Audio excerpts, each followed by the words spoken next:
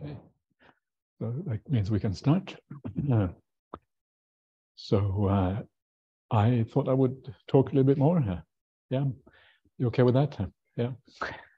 Okay, see what happens. So I'm going to talk a little bit more about the kind of basis of meditation practice, how we can make the path work more quickly for us. Some of the perceptions. I think the title for the event today, what was it?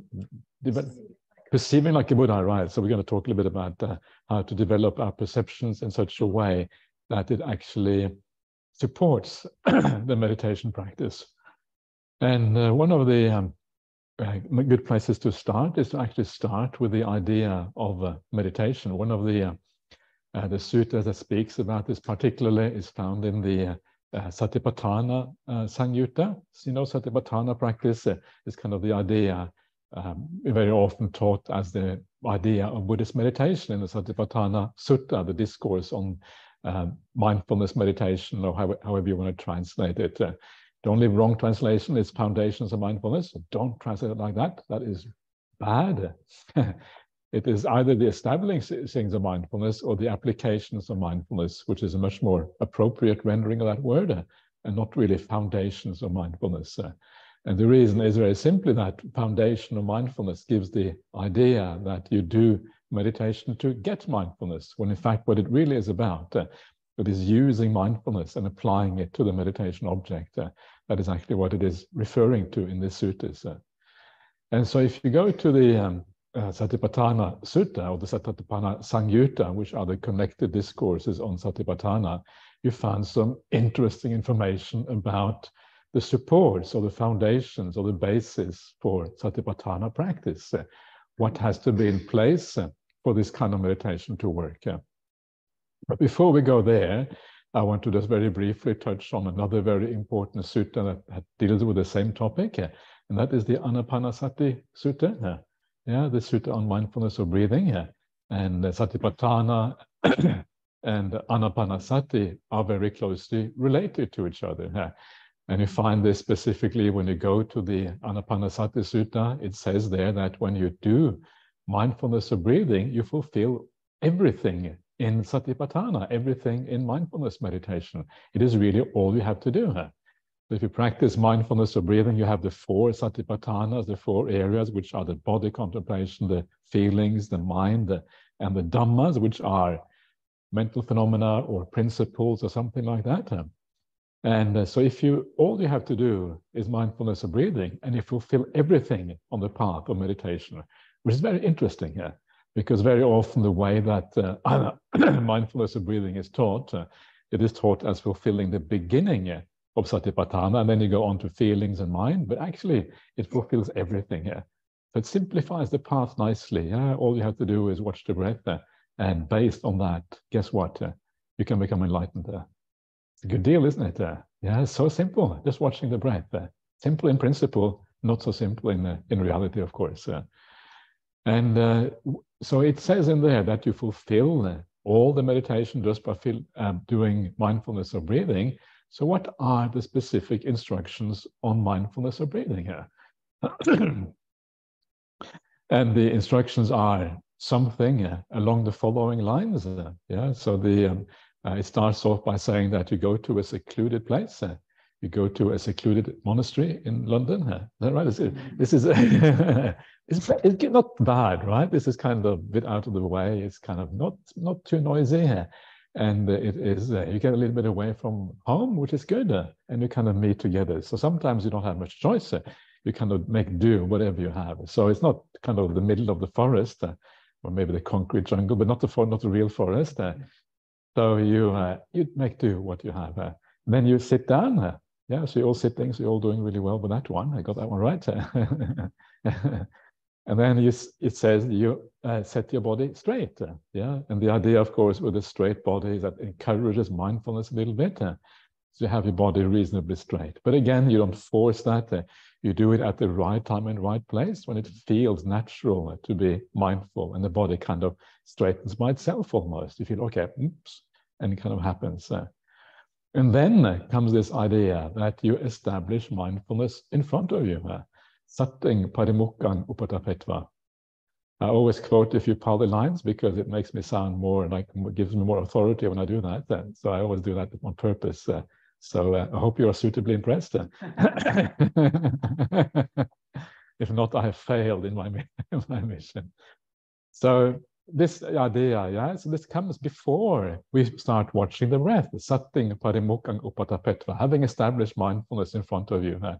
So before you watch any breathing, before you do anything that feels like meditation practice, you establish mindfulness. This is what I was talking about before, about learning how to relax properly and to sit back, waiting in the present, maybe using a little bit of nudging of the mind to give sense of a bit of, good feelings and these kind of things. And then when mindfulness is established, I'm going to come back in a second a bit more about how to establish mindfulness. Then you breathe in, mindful, you breathe out, mindful.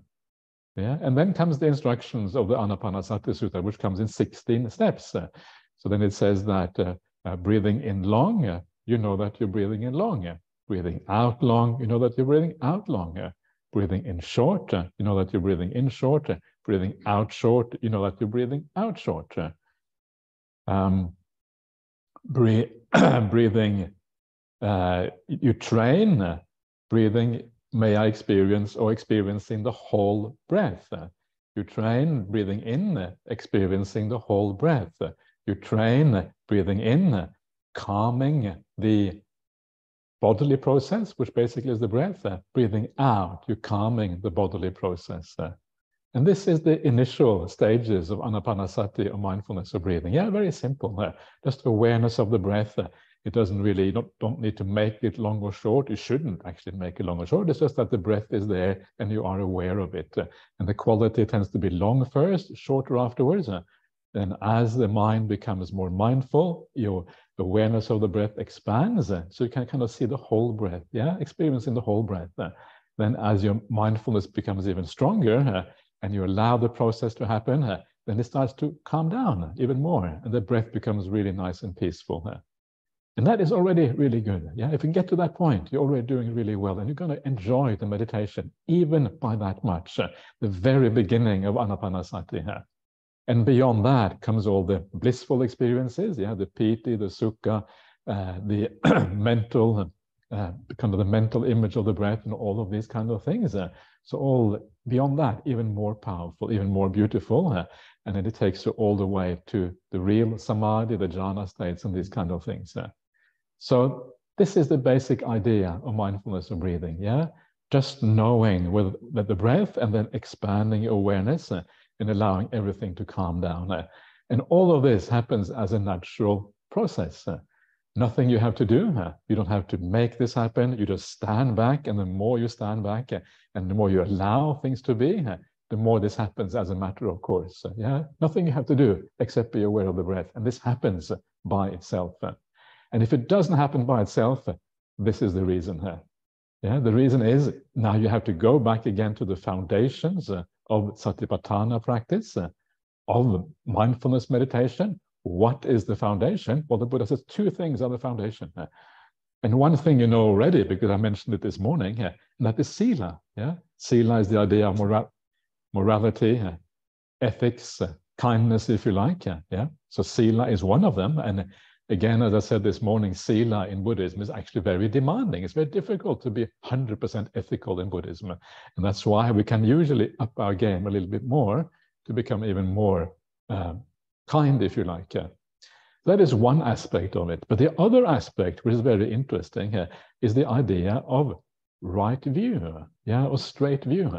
This actually is a direct support of meditation practice.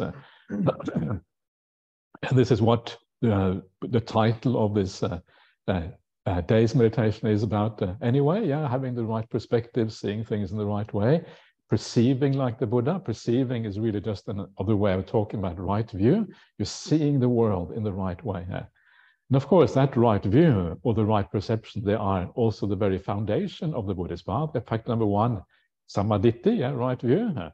That kind of makes sense, because if you haven't got any kind of right view, why would you even enter any spiritual practice?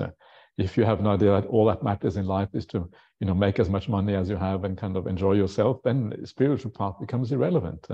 So a little bit of right view is required at the beginning. But very interesting, it's also really important for meditation practice itself. And that's fascinating. So where shall we start with the idea of perceiving the world in the right way? Now, there was a young man at the talk yesterday. He's not here today. No, I was looking around. He's not here today. And young, I say young, but young means younger than me. So it doesn't mean all that young necessarily. It means kind of, it's weird how this changes as we get older, right? When you're young is like, when everyone seems young when they're younger than you. It's kind of strange. It's really deluding here. I need to remind myself, okay, get real, get real. Anyway, so he asked me this question, young or not. And what he said was, why should I believe in rebirth? What are the benefits of believing in rebirth? And actually, I think it's a very good question because we have this idea that believing in rebirth is an aspect of right view, right? But what difference does it really make? Can't you be moral without believing in rebirth? And of course, again, if you are wise, you know that morality leads to happiness right here in this life. Yeah, you feel much better about yourself. You have much more self-worth and all of these kind of things if you live a good life. So if that is the case, if you can be moral and kind and caring and do the right things without rebirth, the idea of rebirth, and why exactly should we believe in this? And so I wanted to talk very briefly about that, maybe say something similar to what I said to him yesterday. And the reason we should believe in rebirth is because it changes your investment strategy. Have you got an investment strategy for your life? Yeah? Okay, now the wrong place to go to get a good investment strategy is to go to the bank. Yeah? They don't know anything about long-term. We're talking about long-term investment here. Yeah, they're all into short-term investment. So don't trust those ordinary investment advisors in the world.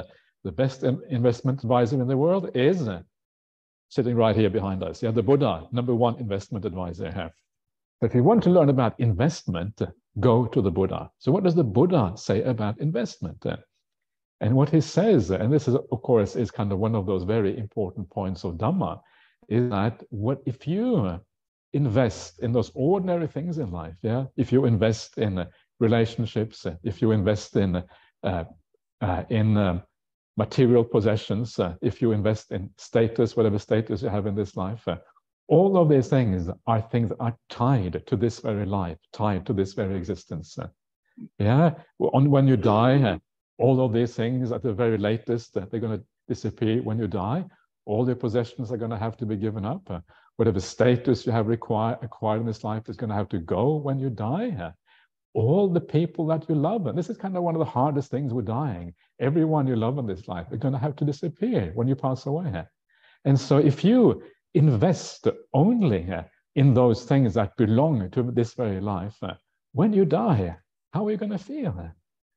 And of course, the reality is you're going to feel confused. You're going to feel terrible because you have spent your life building up things, and now everything has to be given up, and you can take nothing with you into the future. It's like you are naked in a sense. Yeah, nothing can go with you, and you realize at that point you start wondering: have I wasted my life? I spent so much time, so much effort, so much imagination, so much ingenuity in creating things that have a sell-by date. The other sell-by date is the moment you die, and then everything has to go. And of course, what happens very often with people, if they are really obsessed with creating things that belong to this life, whether it's wealth or whatever it is, not only do they forget about the spiritual path, but very often they do things that are counter to the spiritual path. Yeah. If making money is very, very important to you, very likely you will take some shortcuts. Yeah, very likely you will do things that actually are immoral. So when you come to the end of your life, not only can you not taking anything with you, but the one thing that you take with you is a negative mind state, a mind state that has remorse, a mind state that has regrets. So actually you have a terrible, even worse consequences than you would have just by letting everything go.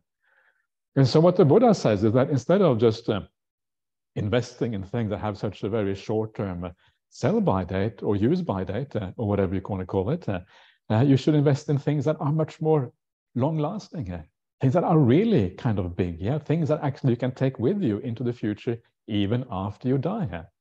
And so that becomes your new investment strategy. Yeah? And so how do you invest in that? And to understand how to invest in that, you have to understand, first of all, what it is that you take with you. And of course, from a Buddhist idea, what you take with you is your mind. Yeah, when you die, the body has to go, everything has to go. There's only one thing that remains when you die, and that is your mind. So you should invest in your mind.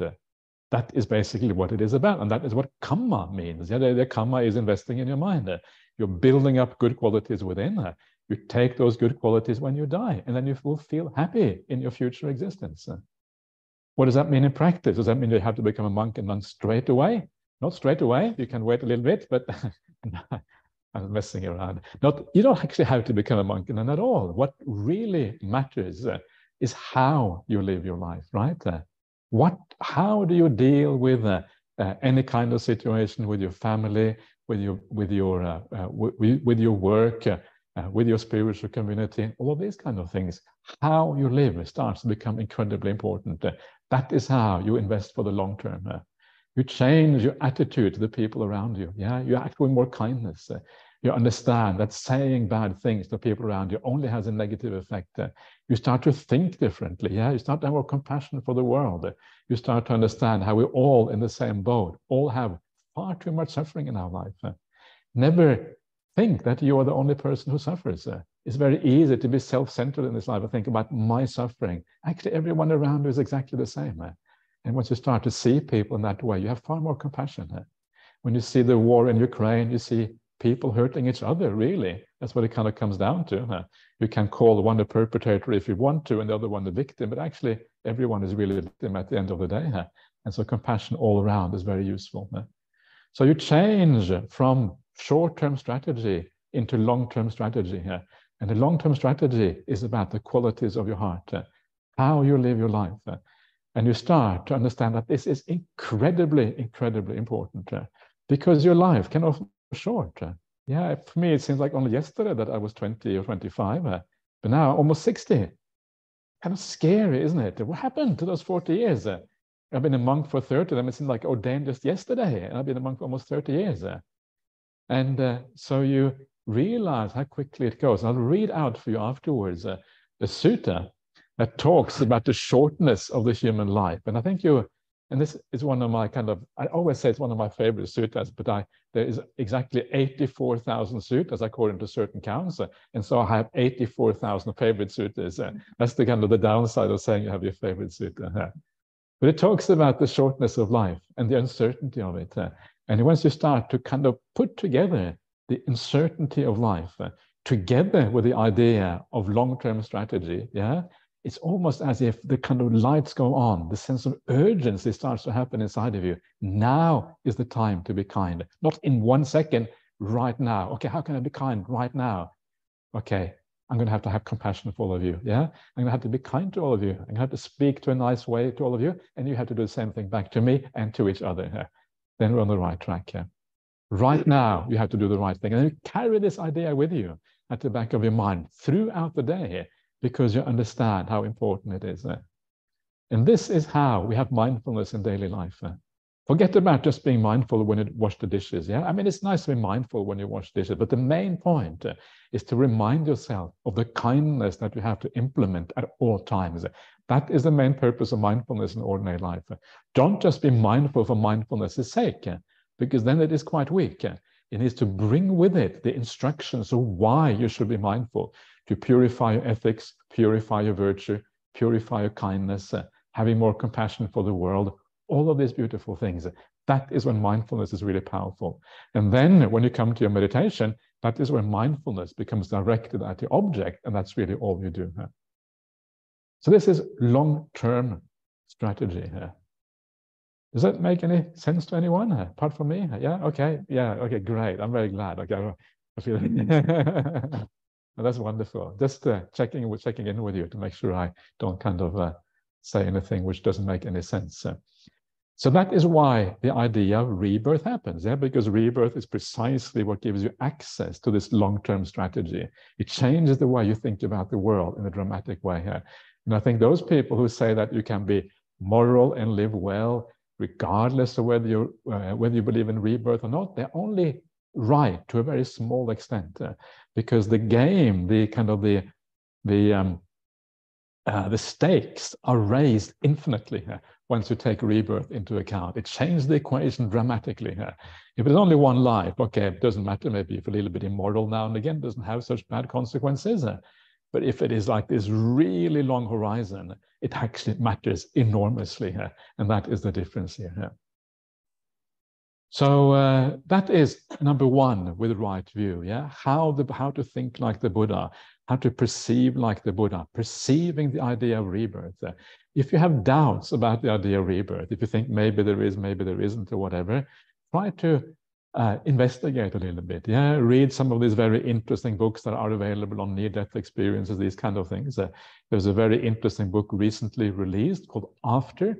And After is written by the world's #1 scientist that studies near-death experiences. There's a fellow called Bruce Grayson. He's a researcher at the University of Virginia in the United States.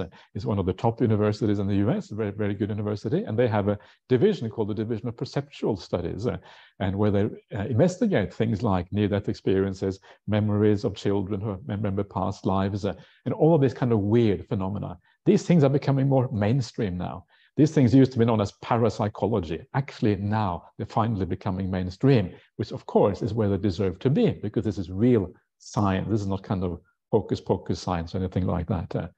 So read a little bit about these things, especially the things that are trustworthy, real testimonials about these things.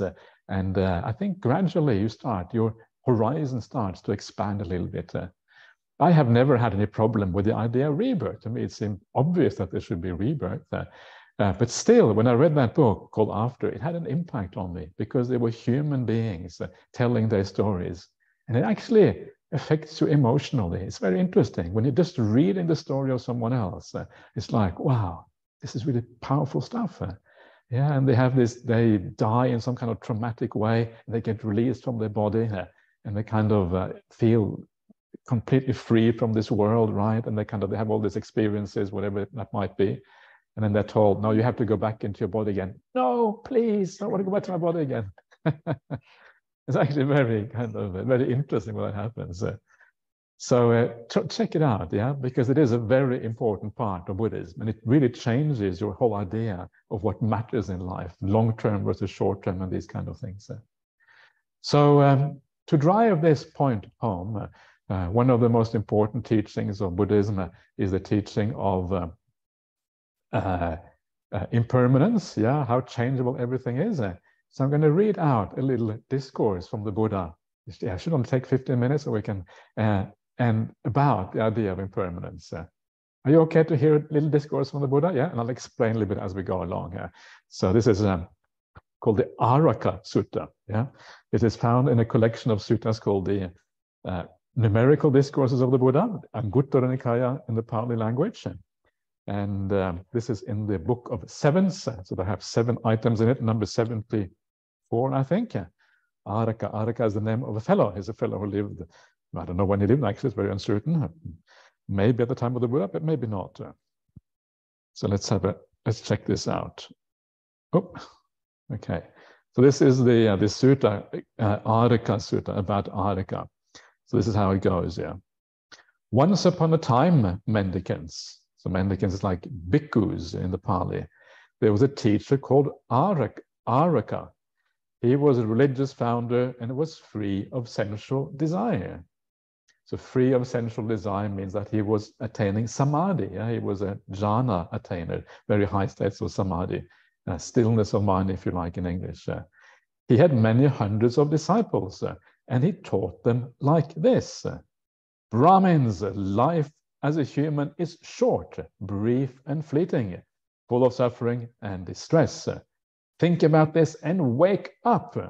Do what's good and lead the spiritual life, for no one who is born can escape death. Yeah, life for human beings is short, brief, and fleeting, full of suffering and distress. Wake up. It's kind of nice. I like this. And then he delivers a number of similes, yeah, to describe how brief and fleeting human life actually is. And it goes as follows. It's like a drop of dew on a grass tip. When the sun comes up, it quickly evaporates and doesn't last long. In the same way, life as a human is like a dewdrop. It is brief and fleeting, full of suffering and distress. Think about this and wake up. Do what's good and lead the spiritual life, for no one born can escape death. Human life is like a drop of dew on the tip of grass. Sun comes out, bing, it's gone. So either you have to hide from the sun, or you have to, I'm not sure what is the best strategy here, but okay, next simile. It's like when the rain falls heavily, the bubbles quickly vanish and don't last long. In the same way, life as a human is like a bubble. Yeah, it is brief and fleeting, full of suffering and distress, etc. Life is like a bubble. It's like a line drawn in water. It vanishes quickly and doesn't last long. In the same way, life as a human is like a line drawn in water. Brief and fleeting. Take a stick, draw a line in water, and see how long it lasts. Life as a human is like a mountain river, traveling fast, flowing fast, carrying all before it. It doesn't turn back, not for a moment, a second, an instant, but runs, rolls, and flows on. In the same way, life as a human is like a mountain river. It is brief and fleeting, etc., etc. I like this idea of a mountain river, yeah, because sometimes when you see people in the world, you see people running around, always moving on, moving, sometimes so fast. The mind just kind of is so quick. Yeah, and it's kind of just, it's like we're on like these torrents moving on sometimes in the world, this whirlwind. And of course, as you move on in the world like this, just like a mountain river, it brings all this flotsam with it, yeah, carrying everything in front of it. In the same way, as we move on in the world and we do all of these kind of things, thinking that life is so important, thinking that everything matters so enormously. And very often there's all this, what is it called? Collateral damage. Yeah, you know what I mean? Because we move so fast that other people, we touch them in a bad way as we move along in the world. And actually we have a negative effect on the world around us as we do that. Yeah, we carry the flotsam with us. This mountain river flowing way too fast, not having time to reflect properly, not having time to be circumspect, standing back, thinking about what we're doing, but just rushing on in a bad way. Please don't be like a mountain river. Yeah, slow down, make the incline a bit less steep, and maybe it can become like this beautiful little English country brook that just cluck, cluck, cluck goes on, and then even slower, yeah, until you become a lake. That's when you become completely still. You become Lake Placid. Placid is a beautiful word for flat, right? A placid lake without ripple. It's beautiful and flat. That's kind of where we want to get. That's the idea of samadhi. No more of these kind of mountain rivers. Lake Placid instead. I remember Lake Placid because that's a lake in New York State. Yeah, and there was the Winter Olympic Games in 1984 or something like that, a long time ago. And so I remember at Lake Placid, that was a cool name, I thought. Anyway, so that is the mountain river. It's like a strong man who has formed a glob of spit on the tip of his tongue. He could easily spit it out. In the same way, life as a human is like a glob of spit. That has many meanings to it. I'm not sure if we're going to delve too much on those various meanings, but you can kind of imagine what it means. It means it's not all that great, right? If life as a human is like a glob of spit, it's not a kind of very attractive simile for human life. Anyway, you may not agree, or maybe you will agree with that, but we can discuss that later on if you have some doubts about that particular simile here. Suppose there was an iron cauldron that had been heated all day. If you tossed a lump of meat in it, it would quickly vanish and not last long. In the same way, life as a human is like a lump of meat. Yeah, so we can relate to that one. And then the last of these similes is like a cow being led to the slaughter. With every step, she comes closer to slaughter, closer to death. In the same way, life as a human is like a cow being slaughtered or being led to slaughter. It is brief and fleeting, full of distress and suffering. Think about this and wake up. Do what's good and lead the spiritual life, for no one born can escape death. I think this last one is actually very powerful. Yeah, the idea of a cow being led to the slaughter. Yeah, moving towards the slaughter, and of course, as you're moving towards the slaughter, it literally is every step you're getting very, very close to dying. It's kind of the distress of being these animals that are being slaughtered. It's actually quite terrible when you think about it like that. But we are the same. That's the problem. Yeah, life is short. Every day you take a step. And it doesn't help if you stand still. You have to move in the world, right? So you got to take steps. So just because you stop doesn't help. You're still going to breathe. For every breath you take, you're closer to dying. And if you don't take breaths, even closer to dying. Yeah. So you just gotta get on with it. So and that's kind of a nice thought. Yeah. How many breaths have I got left in my life? One less now. Yeah, that's kind of interesting. One of the kind of great similes of the Buddha, or not similes, one of the death contemplations, the idea of how far we should. Very important part of Buddhist kind of development is death contemplation, right? And one of the things he says, he asks his monk, he says, well, how do you contemplate death? Yeah. And one monk says, oh yeah, I think, maybe I could be dead in a couple of weeks. And the Buddha says, no good. Okay, anyone else? Okay, yeah, I think kind of in 4 or 5 days. Buddha says, no good. I think maybe tomorrow I could be dead. Buddha says, no good. Another one says, yeah, I think I can be dead, this afternoon. Buddha says, no good.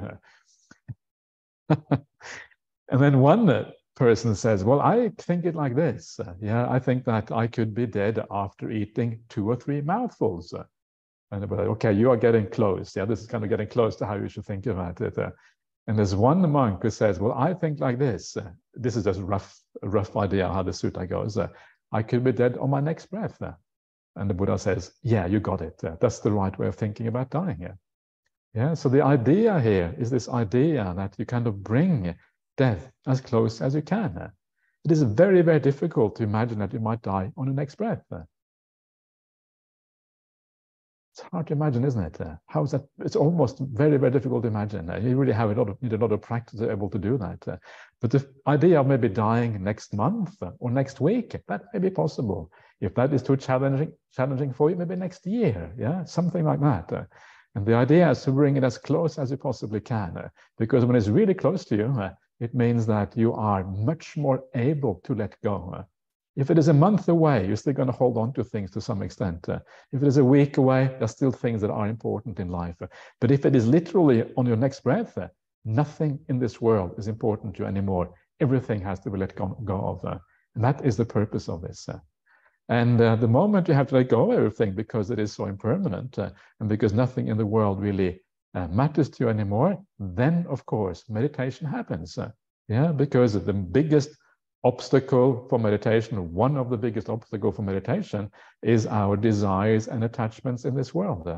These are the things that block you from actually achieving proper peace.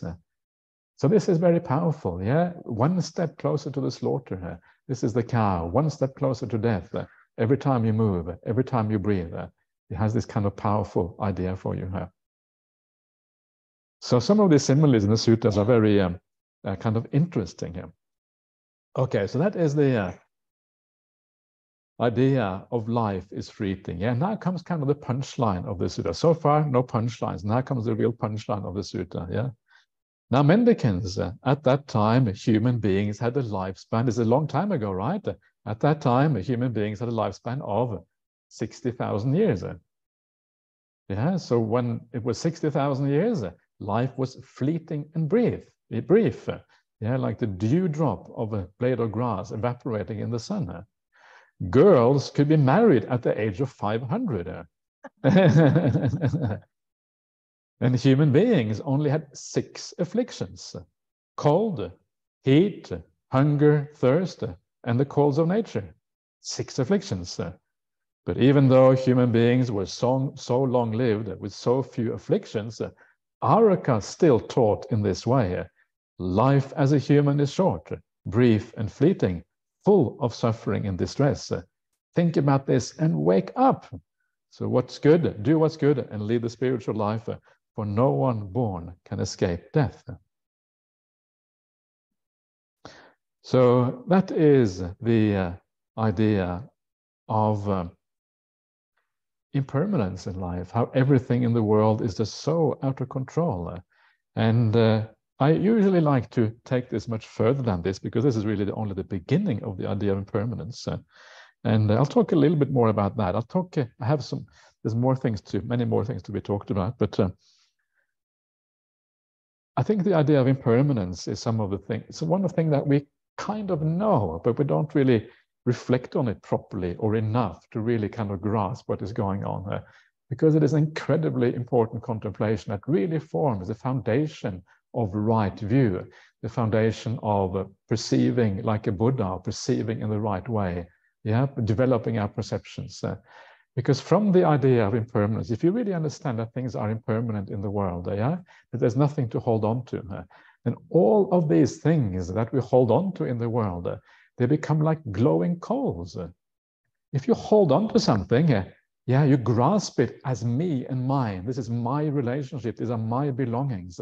This is my status as a person, whatever it is. If you hold on to those things, but the reality is that things are impermanent, it's going to hurt down the track, right? We know it's going to have to hurt down the track, because if things are impermanent, it's going to be ripped away from your grip. Regardless of how hard you try to hold on to these things, they cannot be held on to. And this is kind of the issue here. The Buddha has some of these beautiful similes to kind of remind us of the impermanence of things. One is the idea that the pleasures of the world, or the sensory objects of the world, they are like a debt. They are like a debt because the moment you attach to them, the moment you desire them, the moment you pick them up. I have just picked up my glasses. I hope that doesn't mean I'm too attached, but I'm probably a little bit attached. If you said, give me your glasses, I probably would say, no, I need the glasses. Probably a little bit of attachment, so don't touch my glasses. So but actually there's a debt in that, because the moment you are attached to a person, especially, or to the things of the world, you're going to have to give it up at some point. And that is always going to be painful down the track. And so you incur a debt the moment these things happen. And that is the problem with the world around us. So the idea of impermanence, it counters that. It counters our tendency to attach to things in the world, to hold on to things too hard, because it reminds you that there is suffering incurred if you forget about impermanence. So impermanence is the foundation for understanding suffering, a large part of suffering. And the idea of suffering together with impermanence is the foundation for understanding the idea of non-self. Because things that are impermanent and suffering ultimately cannot be a self. I'm not going to go into details why that is the case now, because it is a bit more involved, but it's just to show you how impermanence is a foundation for all of this. So it's a very, very important thing. And as I mentioned yesterday, and as I like to mention all the time, one of the kind of core teachings of the Buddha, actually the last teaching that he gave before he passed away, was the idea of everything being impermanent. The Pali phrase is Vaya Dhamma Sankara, Apamadena Sampadeta. Vaya Dhamma Sankara, all phenomena have the nature to disappear or to vanish or to come to an end. Vaya Dhamma Sankara, Apamadena Sampadeta. Practice with heedfulness or something like that, or diligence, or some, one of those translations. But this is the last word of the Buddha. It summarizes teachings. All phenomena in the world have the nature to come to an end. So the idea of impermanence is so fundamental. So you should ask yourself, how well have you grasped the idea of impermanence? And I will put you to the test, right? Are you ready for a test? So when you saw about a year ago, or a bit more, a bit over a year ago now, the war in Ukraine started, what did you say? Did you say, oh no, war in Ukraine? Or did you say, oh yeah, I expected that? If you said, oh yeah, I expected that, you have understood impermanence. If you hear about climate change kind of being very problematic for our planet, and I think to me it's very obvious that it is a really, really, really big problem, and it's getting worse all the time, and we seem to be incapable of solving it. But when you see that, do you think, oh no, climate change, the world is going to go to the dogs? Poor dogs, I wouldn't want to inherit that world, but anyway, they're going to get it whether they want to or not. The world is going to die. So what would you do? You think that yes, well, that's the way things are, the world that can be expected, or do you think, oh no, again? If you think that climate change, yeah, I will do my best to counter it. I'm not going to just stand by, but maybe it can't be changed. And if you think like that, well, then you have understood the idea of impermanence. Yeah, you're not really surprised. If you hear about natural disasters like tsunamis and volcanoes, if you hear about the refugees around the world, if you see all the beggars in the street, yeah, it's really, I don't know, I find it very, it's kind of heart-wrenching in a way to see all of these beggars everywhere, people sleeping rough on the street. And you would have thought that in kind of our societies, we'd be able to solve these things. And it's everywhere around the world. Yeah, it doesn't matter where you go, in all the large cities in the world, you find these kind of things. But is that to be expected or not? Well, actually, it probably is to be expected in a certain way here. And so the more you understand the world, the idea of impermanence, yeah, the more these things happening in the world are not so surprising you to anymore. So look at your reactions when you read about the news or hear about the news somewhere. Is your reaction one of, oh no, or getting angry and upset or whatever? Or is it one of, yeah, okay, that is society for you. It is to be expected. That is when you really understand impermanence. But the biggest test of all when it comes to impermanence is the test when people die. Yeah, all of these other kind of impermanence, they are kind of they kind of all come together in the idea of death, because the idea of death is the biggest kind of impermanence in our life. Yeah, because then we leave everything behind, absolutely everything, and move into the unknown. So how do you deal with death? That is kind of the final frontier of knowing whether you really can deal with impermanence or not. So this is the idea of impermanence and what it does to us, and the kind of the purpose of this whole thing, and why it is so powerful right now in connection with meditation practice, is that if you are less interested in the world, what it does, it makes you more interested in the spiritual life.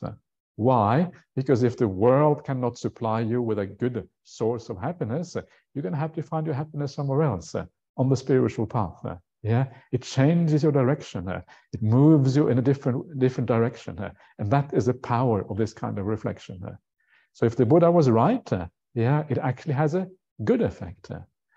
And I have to say that I think this is one of the wonderful things about the Buddhist teachings, whereas so many people in the world, they despair when they see the state of the world, they get depressed. You hear about many people finding it really difficult to deal with all these changes in the world. From a Buddhist point of view, we have a way of dealing with this, yeah, because there is an alternative. Not only is there an alternative, there is actually far, far better way than the way we had before.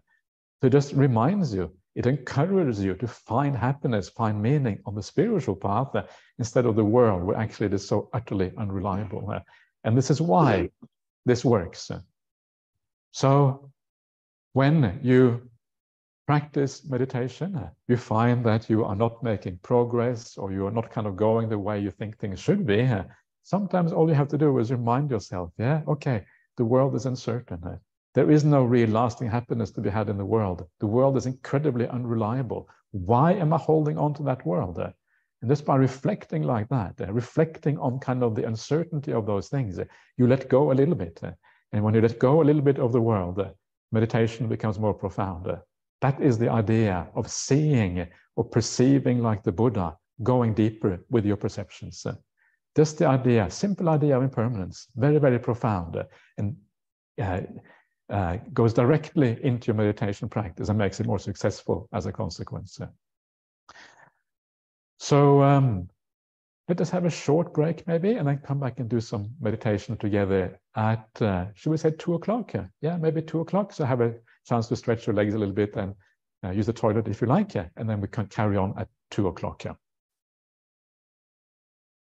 Okay, so it's I recommend always coming back to the basics every time you sit down, following a similar process to make sure that your body and mind are in the right state.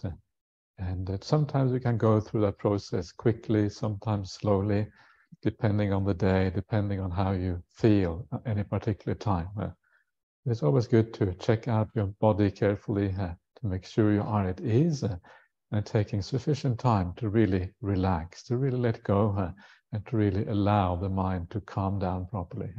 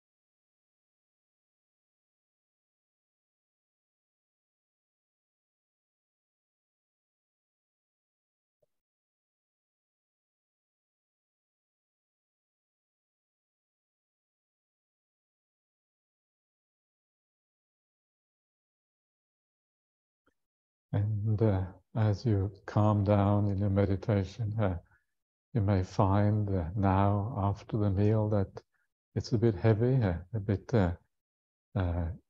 slothful perhaps, and you're feeling a bit tired. And at times like this, it is useful to find some joy and happiness to energize you.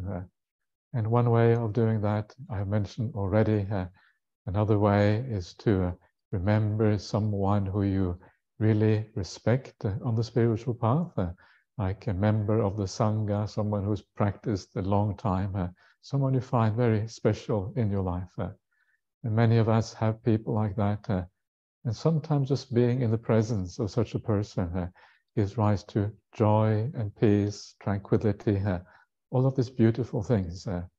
So just imagine approaching a person like that, maybe sitting down with them, maybe having a short chat and getting some beautiful advice on profound aspects of the Dhamma, and then bowing down to them, and then saying goodbye, and then going back to your meditation seat. The simple imagination of meeting someone special and the positive feelings it brings with it. It is like Sangha Nusati, the recollection of the Sangha, and try to bring some positive feelings up in this way.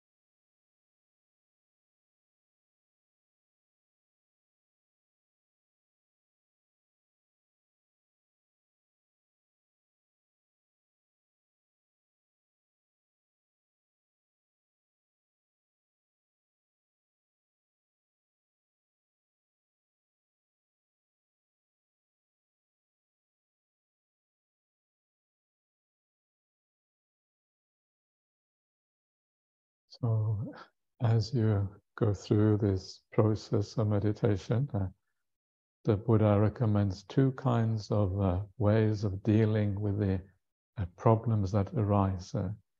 And one of them, when the energy is low and the tiredness is high, try to use some inspiration object to lift the mind up. Remembering the Buddha, remembering the great teachers in the world, remembering the good actions in your life, the good friends, etc., etc. And if the mind gets restless, on the other hand, use the reflections, so very simple nudgings of the mind sometimes, not even real reflections, reminder of the problems of the world, reminder that the world is not very interesting.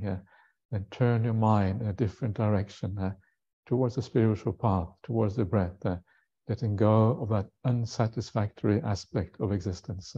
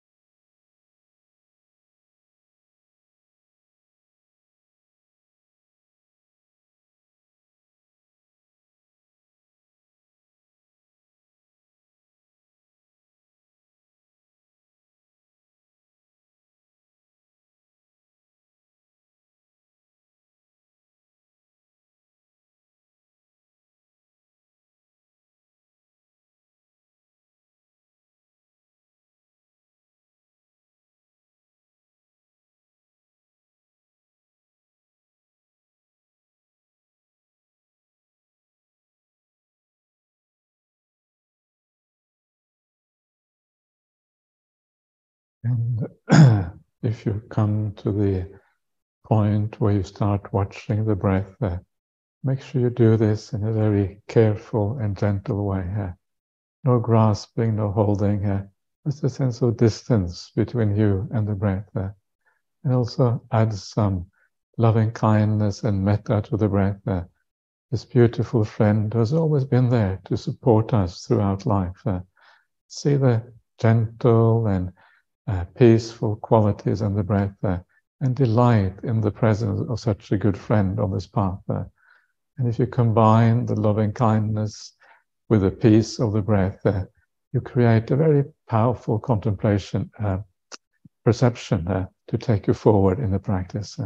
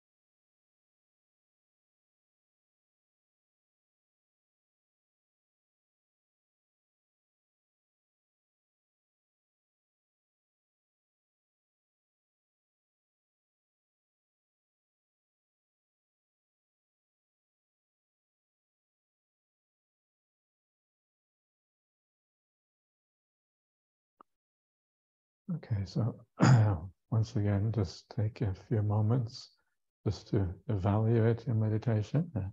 Try to understand the causality that leads to good states of mind and the problems that lead in the opposite direction.